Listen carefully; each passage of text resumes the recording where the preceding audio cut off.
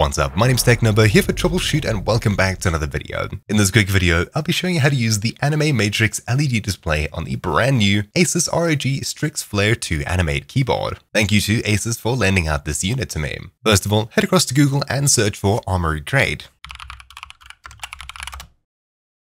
When you get to the ASUS ROG website, linked down below as well, simply look for the download button at the very top. When you get to the download page, simply choose your OS, and then click download. Open up the zip and run the installer. I'll choose install Armoury Crate and or Creator, then click start. When it installs, click launch Armoury Crate. After Armoury Crate opens up, click the keyboard icon and then choose Anime Matrix. If you see a tutorial, you can click next and read a bit about it. On top of it, there's simple steps for importing images, zooming, playing animations, saving your work, applying current effects, and some more help if you need it. From here, we can customize the keyboard. If you choose your keyboard first and then choose the Anime Matrix tab, we can only choose from our current saved effects. The Anime Matrix tab, however, lets us create effects. So we can choose from one of the pre-made effects, and double-clicking on it should give us a preview here, where we can then apply the effect and it'll get pushed to our keyboard. Super simple. Of course, there's quite a few to scroll through here, and at the very top we have the ability to download more off of the Anime Matrix content platform. I would assume that when you make content, you can upload it here too.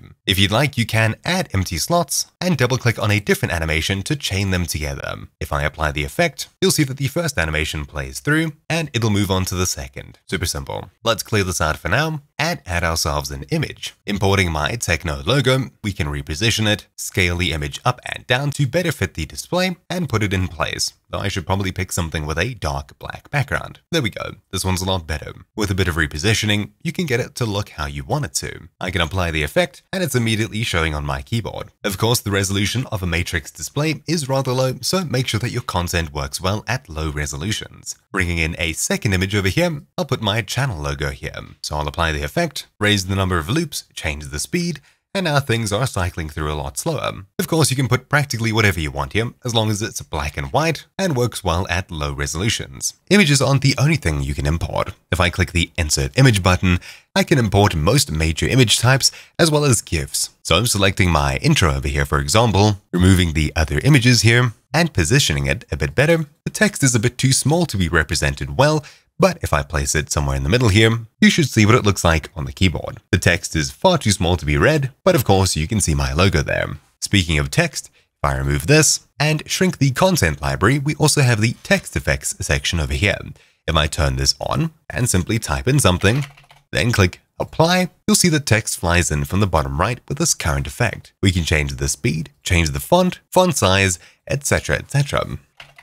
If I choose a different font and enter some text, you'll see that it works pretty well. On top of this, if we expand animation settings, you can change the contrast, brightness, and delay. However, if I choose a custom font, apply the effect, currently this doesn't seem to be supported. If we click at the very top and change it from animation mode to system mode, we can choose what notifications we'd like to show on the Anime Matrix. As an example, you could enable Mail, which works with Outlook and Microsoft Mail, but for now, I'll enable Clock. Apply effect, and you can see the current time at the top. If we head across to audio mode instead of system mode, we can enable the visualizer, choose the spectrum, which we'll see in just a moment, and change the effect multiplier. Basically, this will use your default audio output, and if your music's too quiet to be picked up, you can turn up the effect multiplier here.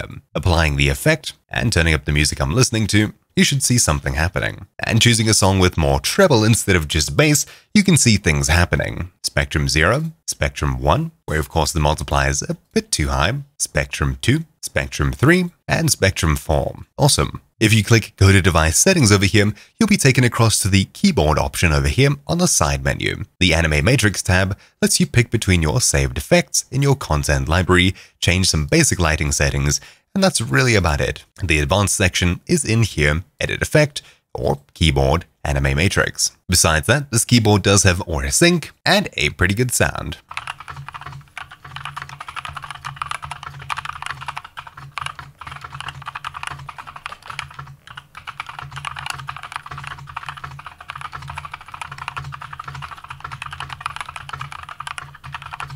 Thanks once again to ASUS for lending me this keyboard. My name's been TechNobo here for Troubleshoot, and I'll see you all next time. Ciao.